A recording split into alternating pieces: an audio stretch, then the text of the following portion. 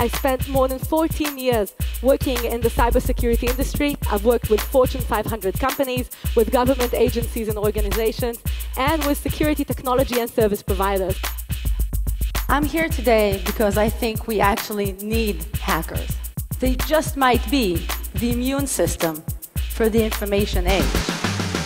By getting into people's files like that, yeah, they broke the law, but they also forced that company to fix their product.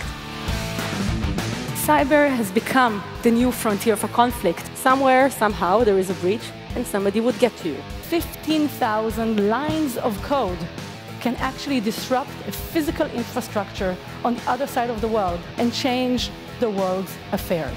Cybersecurity is too big of a deal to be left simply to government agencies or to politicians and military generals. Security is not a destination, it's a journey.